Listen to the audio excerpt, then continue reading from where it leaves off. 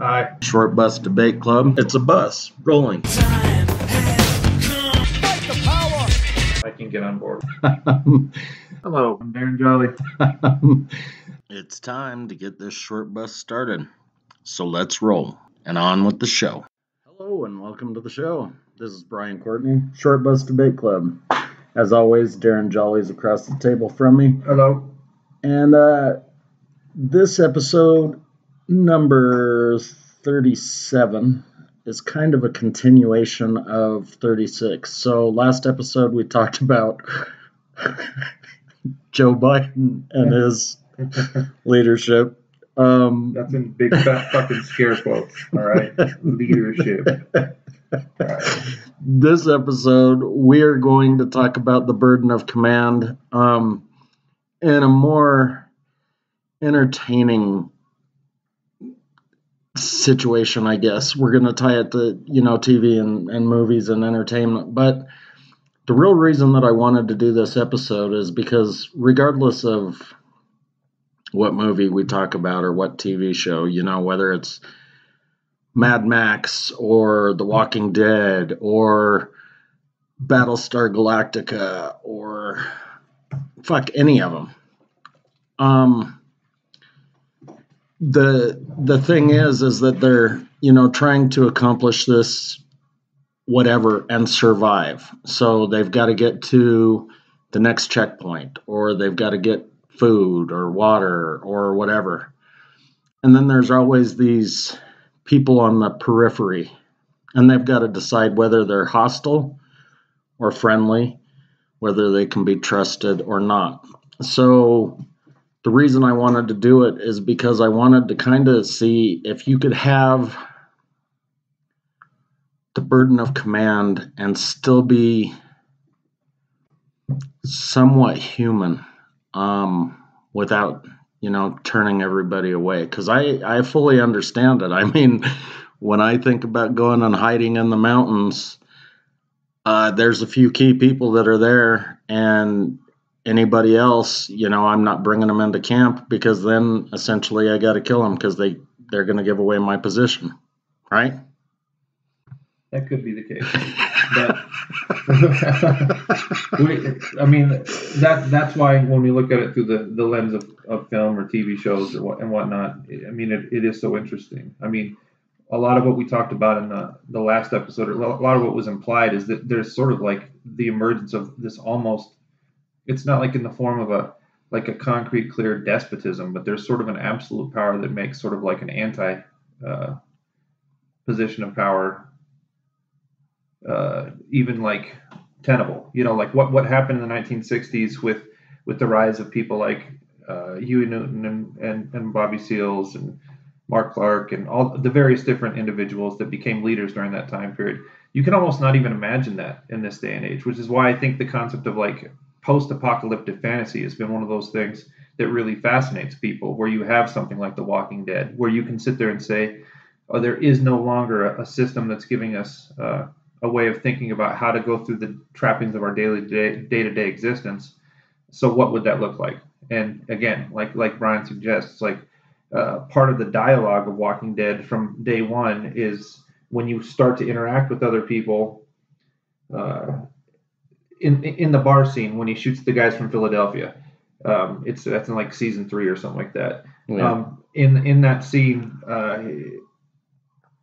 after they kill them, their friends are outside and the people are yelling in, and he's like, Rick's like, we've all had to do horrible things to get to where we are right now, right? So like that's like this question, like, can you be a part of my community? Can you not be a part of my community? And at most instances, people are going to defer to no. But in that instance with the bar in Philadelphia, you could kind of tell that those guys weren't somebody you'd want to bring in. I mean, because the one guy was talking about, well, is there any fucking gas or whatever he said? I can't remember. Maybe it was tinge, something, cake, cookie, something. He was wanting to get laid. Yes, right. I remember. Yeah. And they were swinging their guns around like, just trying to intimidate the guys. Yeah. So I understand what you're saying. But I didn't think they wanted to be friends with the guys in Philadelphia. I just meant that that's one of those moments where those two things come together, where you can't trust people. I think that it's not just. I mean, because I wanted to talk about the Walking Dead, from a utilitarian, greater good sort of aspect, but Mark Wahlberg was in a movie where they were in Afghanistan, a bunch of dudes, and I think one of them is Highway 85 down there by the one that's Danny Valdez or whatever. Yeah. So that movie, a bunch of sheep herders came in to where they were hiding. They were getting ready to, put their sniper rifles up and whatever. And several other guys wanted to kill him, but, the leader said, no, we're not going to kill him. We're going to tie him up. So they tied him up. And then somehow they got untied. Kid starts bolting down the hill to, say, hey, there's fucking guys up here. So they had to kill him anyway. Yeah. So I think it happens in the real world too. And I don't want to say that, in a military scenario it's going to happen, because I've never been in the military. My attitude does not bode well for a military sort of function at all. I'm not sure my attitude bodes well for any situation.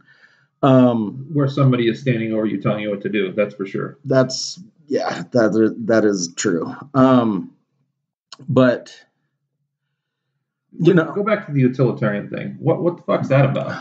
Well, so I think if we go back to the Walking Dead, I think that Rick Grimes thought that everything he was doing was for the greater good. But in all actuality, it was only for the greater good of, first of all, in the first 2 episodes, it was for the greater good of his wife and Carl. Mm-hmm.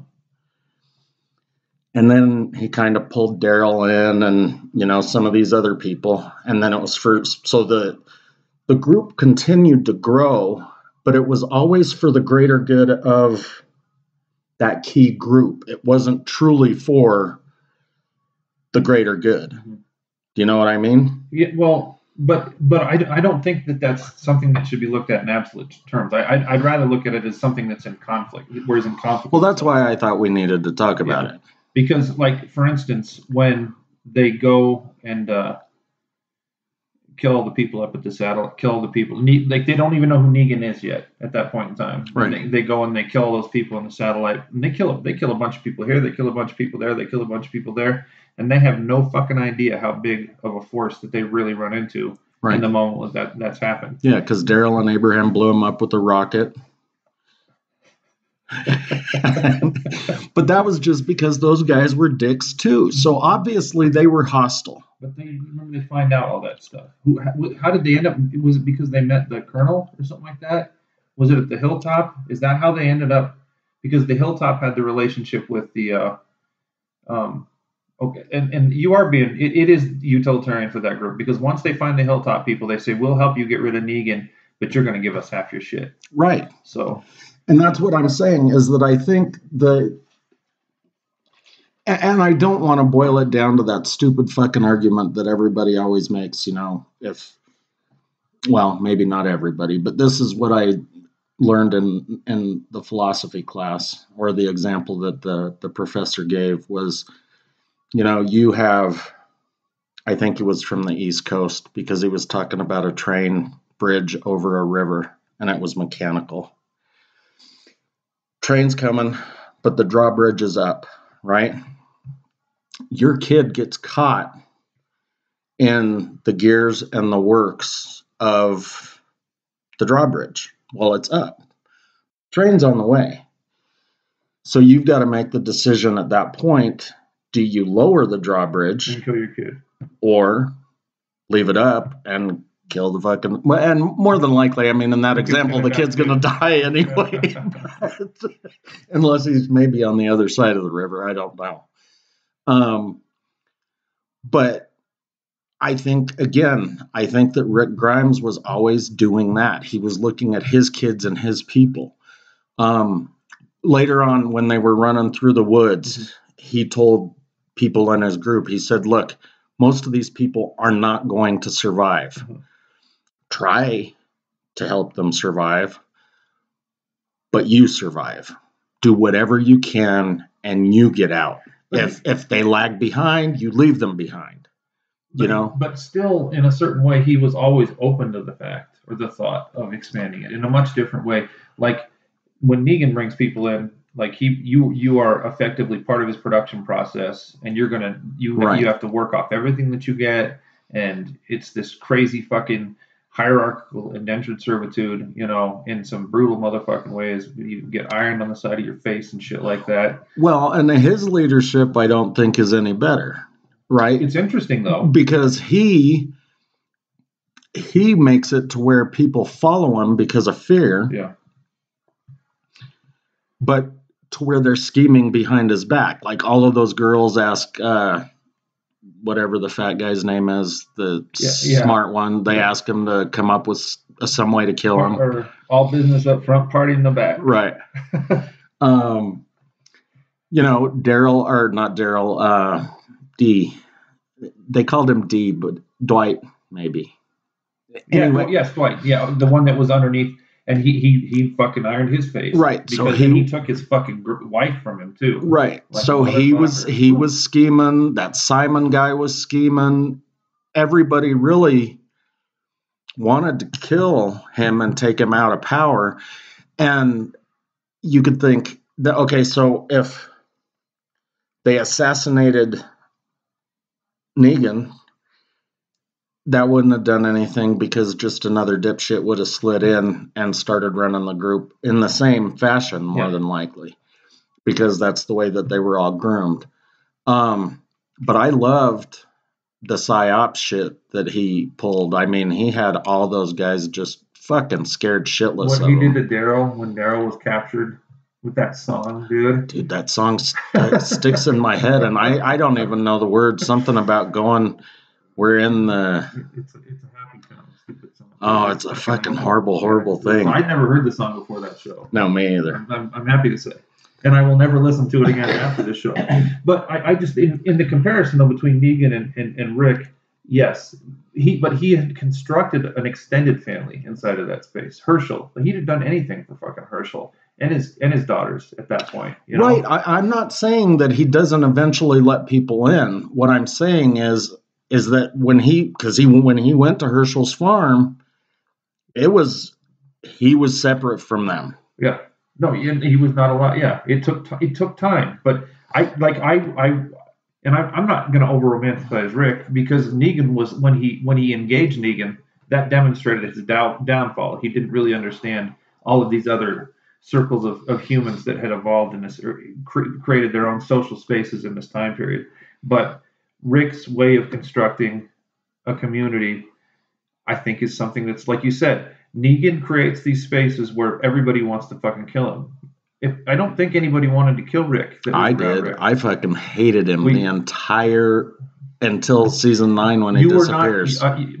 You were not a character. The community that he created, was there anybody that wanted to kill Rick? Not that they showed, no. Okay, so I mean, that's. No, that's not true. The governor, not the congressman's son, wanted to kill him. Yeah, and he emptied his belly because he's a chicken shit. Right. They played that game of pool and then bleep, slit his fucking guts. Nasty scene. Woo. His best friend wanted to kill him. Yeah, that's because he wanted his wife and his, I'm not saying that, but I think that generally speaking, the community... But his best friend did want to kill him because he thought that his leadership was incorrect. He thought that he should just take over Herschel's farm and kill everybody in the barn, because Herschel was keeping all those... He was more of a Neganist, kind of a Neganist. Absolutely. He wanted to rule by fear. But you and I have kind of talked about this a little bit on different episodes, and definitely offline. Uh-huh. Fear is a way to rule. The royal they, rule by fear now. How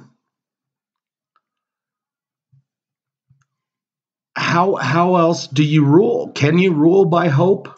I don't think you can. It isn't just fear, though. There is affection. It's not pure fear. Part of the reason why the silly hillbillies from January 6th did not fucking take everything over is because they still have, even though they say the election was stolen, fuck that motherfucker. They still have an emotional connection to it wasn't just practicality. They didn't just stop doing it because they're like, this is not the right moment in time for us to try to take over the world. Right. It's because they do have an affection for the existence of the United States.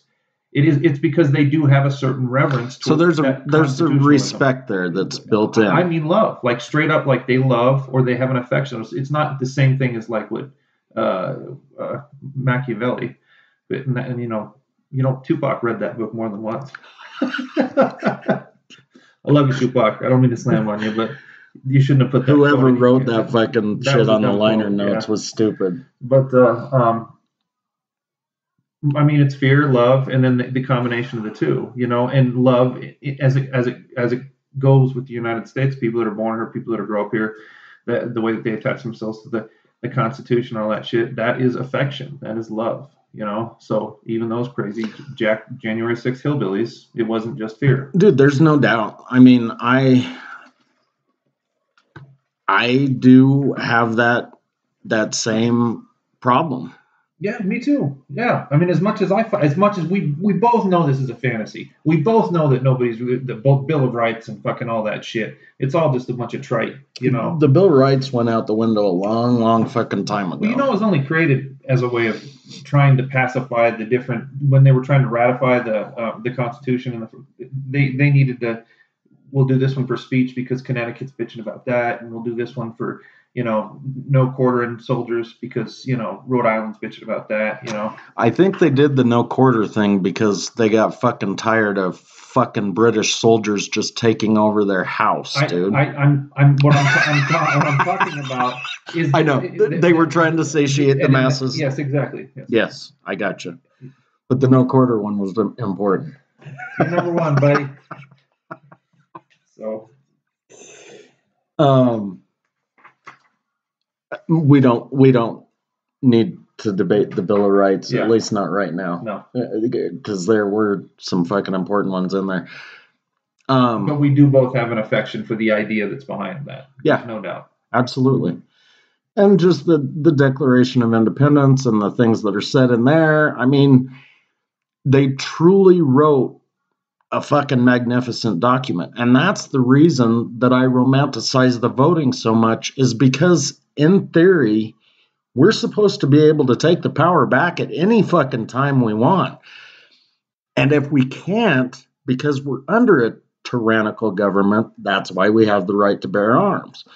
Doesn't have jack shit to do with hunting, you fucking liberal cocksuckers. Get off your fucking soapbox stuff. Yeah, let's I don't know. I don't know that our 4 fucking listeners know. You know. Let's talk about Nathan Jessup, right?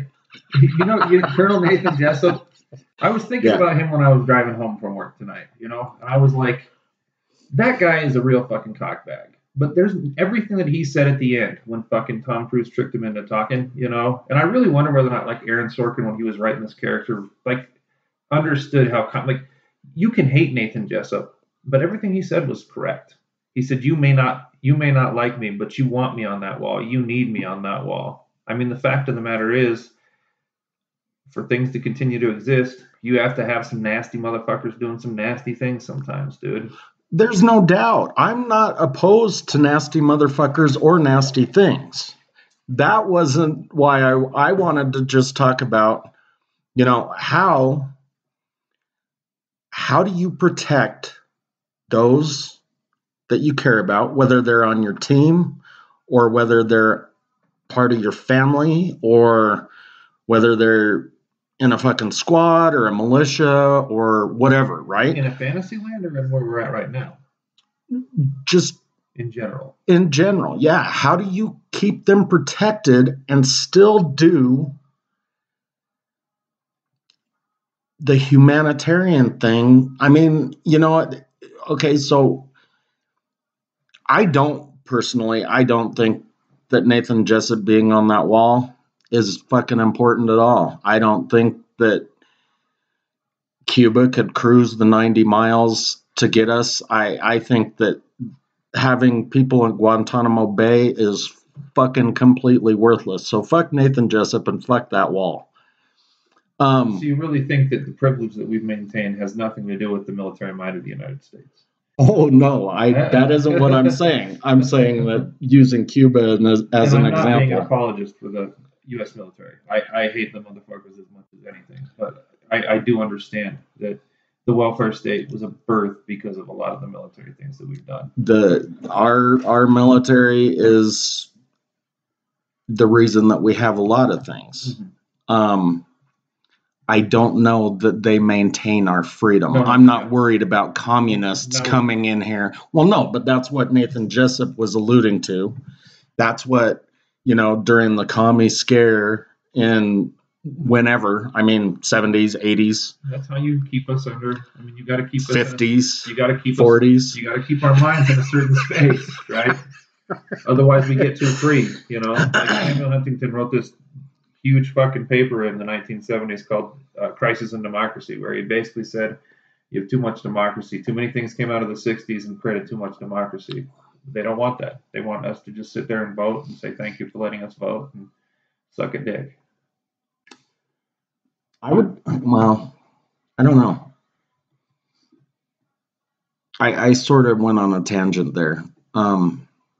Because I think I was making a point, but now I forgot what the fuck it was. Something about the military. No, I don't care about Nathan Jessup on the wall. The only thing I was trying to figure out is if you have these people underneath you, above you, because you're gonna have to be responsible for people on both sides, reports and non-reports, or people you report to and people that report to you.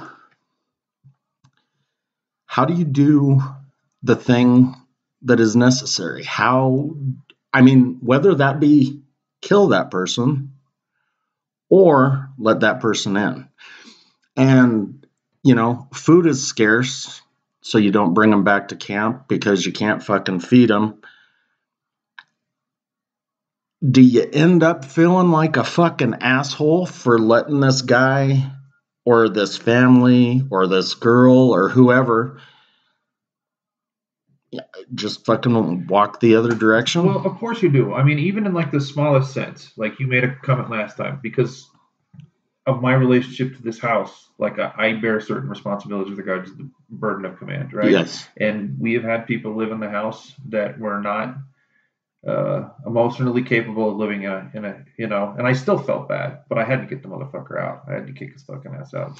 I even had to kick my dad out. Right, but you didn't kill either one of them. Yeah, but we didn't. But there's still. I know. I know. We're not quite at the phase where we have to start systematically eliminating certain portions of the population.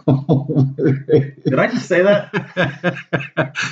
Personally, I think we are at the stage where we should systematically eliminate large portions of the population. That's good. That'll go over real well with the 24 people that are listening to this in Virginia and Maryland. I don't think it's 24.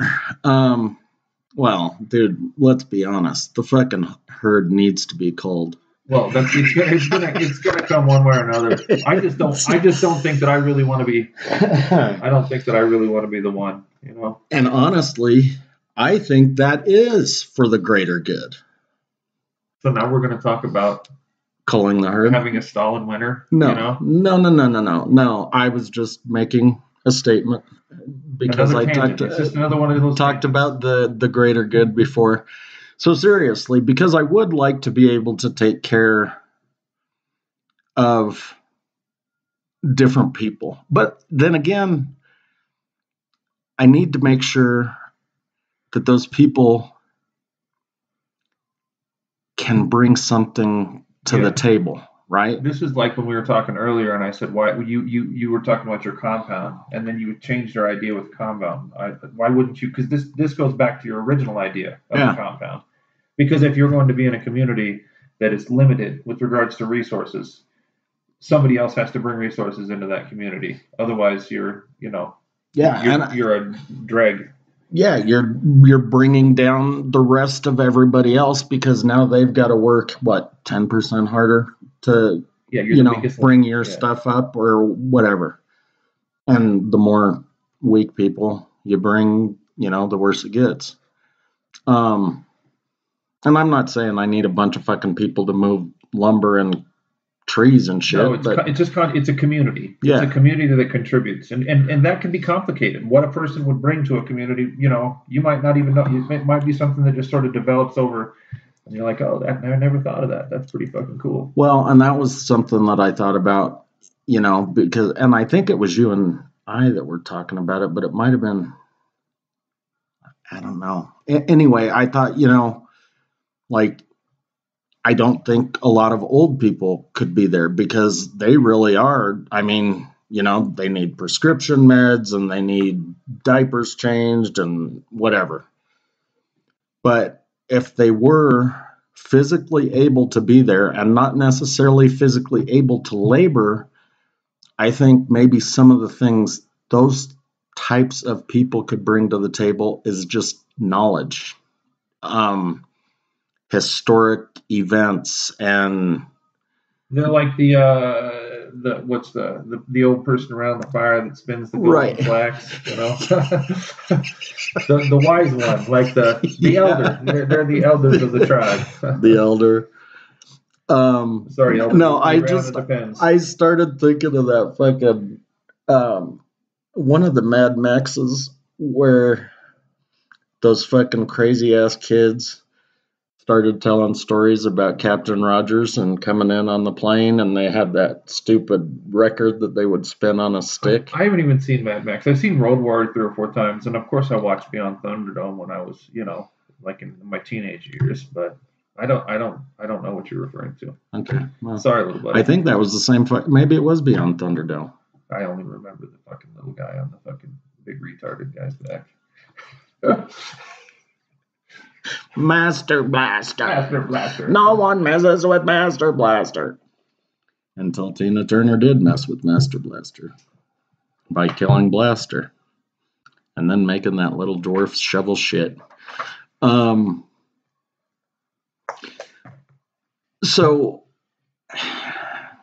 I don't know. I mean, I know we're not going to be able to develop a fucking system on a 45-minute podcast. But do you think there is fucking hope? Okay, because you and I, again, on several episodes throughout the course of this wonderful fucking show that we provide. Get on the bus. Talked about how the way things are looking, there are going to be multiple militias or gangs that break out, There's right? Definitely some things that could shake out in a nasty, collected way. And so at that point, now we really are looking at a situation where you have to fucking decide almost immediately whether they're friendly or hostile and what to do in either case. So can we develop some sort of fucking humanity grid that would say, or a flow chart that says, okay, if this happens, you do this. If this happens, you do this. Do we just go by our gut? What are the ethics that should be involved in a situation like that? It's a great question. I mean, I don't like the fucking humanity flowchart idea, but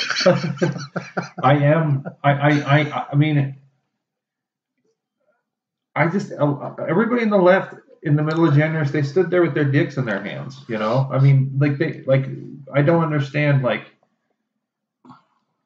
and I'm not telling anybody to go out and blah blah blah blah blah, but that was really fucking freaky, and it could happen in a different way, on a different level, at a different time, which means that you have to have your human flow chart. You have to have your idea of how you would, decide who you can trust and who you can't trust, and where your concentric circles allow you to engage. I'm pretty good at reading people, but I don't know if I would trust myself in all of those situations that could pop up. I'm way too nice, dude. I want to trust people. It's not that I'm too nice. Well, okay. Why? What's your? For me, it is for sure. I want to trust people. I don't know. Well, I would never say that I'm too nice. Don't get me wrong. I'm nice to certain people, and I'm a fucking full on asshole to everybody else. But I don't want, if everything implodes, Yeah.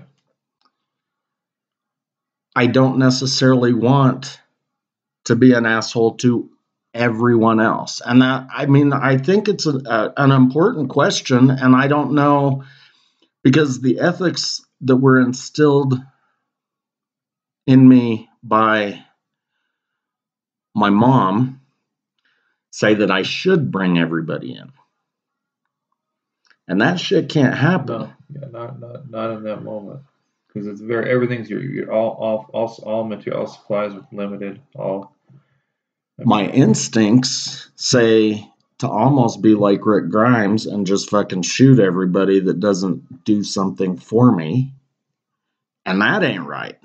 So you don't like Rick Grimes because you like him? Then is that what you're saying? No, I didn't like Rick Grimes because I thought he put his people in danger for something that he wanted. So you are like Shane then? Maybe. So Yeah, I would. Just wanted to bang his wife. I would have killed Rick right off, dude. No, I would have killed Carl too, which Really? would have been too bad because Carl turned out to be pretty good. I like Carl, dude. Yeah. When they killed him off, that was like I quit watching the show. Honestly, I haven't been able to go back and finish it now because Carl was like my favorite. No, I meant I would have killed him when he was 8 because he was a kid, dude. I hate kids. I really don't like them at all. So you'd have just killed an 8-year-old? Really? If you'd have done that to him, I'd have had to fucking pop a cap in your ass, right. See, that's what I'm saying. But did he bring anything to the table? He really did. He was ready to go from Jump Street. He was like, Dad, I need to understand these things. I know. They showed him how to shoot. We don't survive. Yeah. But when he made that point from the time that he was 8, and of course it's because he was a little kid and he wanted to have a gun. You know, I mean, I don't think it was pure, but no matter what, if you're 8 and this nightmare is existing in front of you where motherfucking people are eating motherfuckers, you want to have something to protect yourself. Right, because that other kid who was about 8, the hot girl, I never remember her name, but she was behind the wall too in Alexandria. She's the one that cut Rick's hair. She had 2 kids. Oh yeah, she got one of them tried to kill Rick, and then the other one was just a little fucking whiner, and he ended up getting them all eaten. Yeah. Beat him up all the time. Yeah, beat up the kids at least. Yeah. So maybe, I don't know. I don't really hate all kids. That dumb kid was a whiner, dude. He got himself eaten up.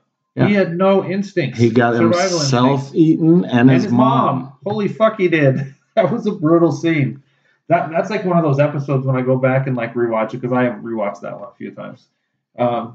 Like I can't watch that particular part because you know that kid's never gonna make it. He doesn't have any of the fucking instincts, and you know that the other kid's too jealous. You know, so I didn't know that he was gonna get a fucking a song chop through his fucking gut. You know, from or shoot Carl in the eye. Yeah. Okay, so I mean, because obviously early on, I mean, you might be able to tell that one kid's a fucking whiner and he has no skills. So obviously the humanitarian thing to do is not to kill him. So do you pull him aside and start to train him at a young age? You know, this is the tough question that you're asking here. You do have to kind of, because think about Carol at the beginning. And yeah, Carol, she's a badass. Dude, she is the most hardened motherfucker on that show at the end, dude. And she was just a browbeaten, you know, her husband was fucking, and she was still getting her ass kicked by him all the time. And then finally he got eaten up, you know, thank goodness for that, for her, because my God, she became the fucking... But see, I didn't say I would kill Carol. No, well, I know, and it's apples and oranges because she's way older. And she could produce. She did stuff. She did do stuff. She helped out, even as kind of a mouse.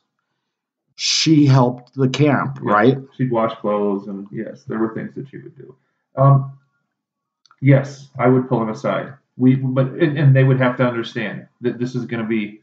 We need to find out whether or not your kid's gonna live or die. You know? Okay, so then that is kind of the thing that I was getting at, is that I think it's important Because the hot girl that ended up getting eaten because of her weak kid, told Rick that he couldn't eat or he couldn't train either boy. Yeah. Because, and obviously there was the situation because he had killed their dad. But he's mad at you because you killed his dad. There's just this emotional baggage that he just can't quite get over. But if you're Rick, do you lay down the law and you say, look, we have to train them. Someone has to fucking train them now because they're no good. One of them is a whiner and he's scared of his own shadow, and the other one wants to shoot but can't. It's so tough because like they came in and like they kept putting them all into positions of power, right? And the senator lady, she's like, I'm giving you guys control of everything. This is not good. This is not good. That's the tough thing about time, is that your little Alexandria can't be built in a day. They just didn't have enough time to get them to where they needed to be at. But they already were sort of going through the process of trying to help them but the problem was they had been stuck behind. I mean, they're still living in a fucking fantasy land. I'm surprised they weren't fucking watching like Leave It to Beaver on the fucking TV or something. That was Rick's argument most of the time. And that was the community that I was talking about where he was always talking. Well, I mean, he did it in pretty much every season, but it was always us and them. Mm-hmm. And it took a while for Alexandria to become us. Actually, the fucking congresswoman had to die before most of them became really, us. She came full circle to realize what needed to happen when she got bit. I mean, that was. But she did tell him right before.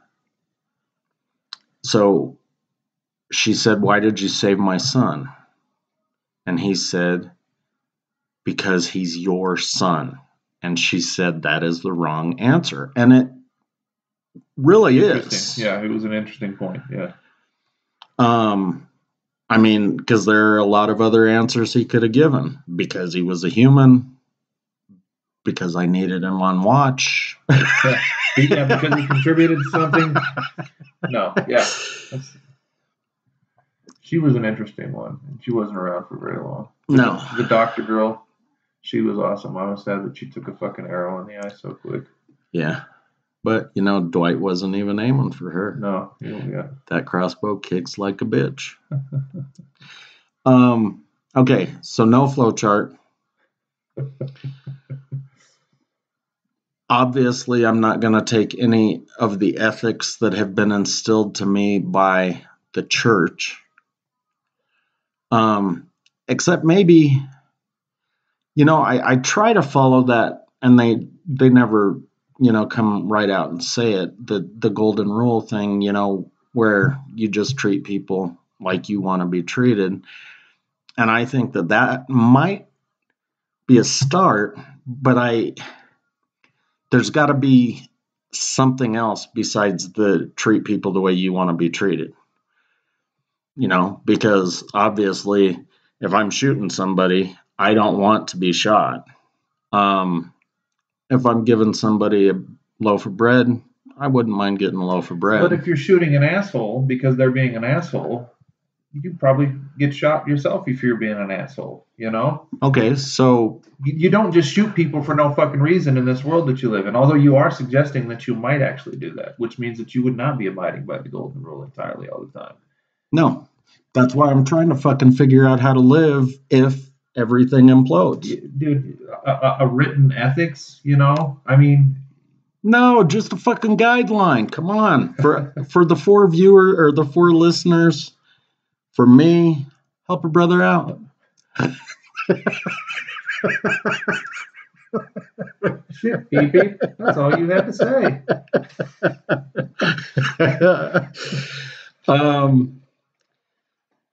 I don't know. We're coming up on 40 minutes. I hope you 4 people are really enjoying the show, and if you've got any ideas on this ethical quandary that I'm having, please let me know.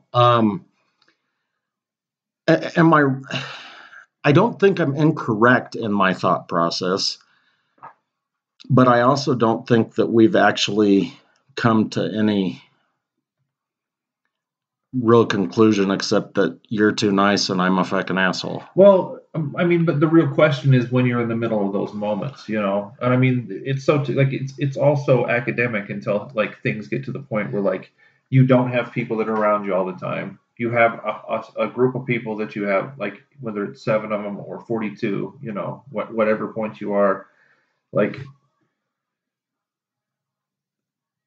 we all know one thing. I think it's fair to say, and that's societies work. They tend to work better when we're not at odds with other people, and the potential of a society gets greater if we're not at odds with other people constantly.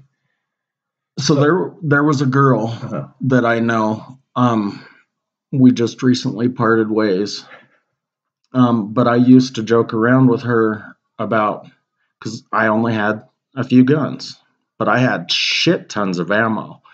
I was always like, if things go bad, we're okay, because we don't have enough stuff right now or enough guns right now, but we've got enough bullets to where we can get more guns and more stuff.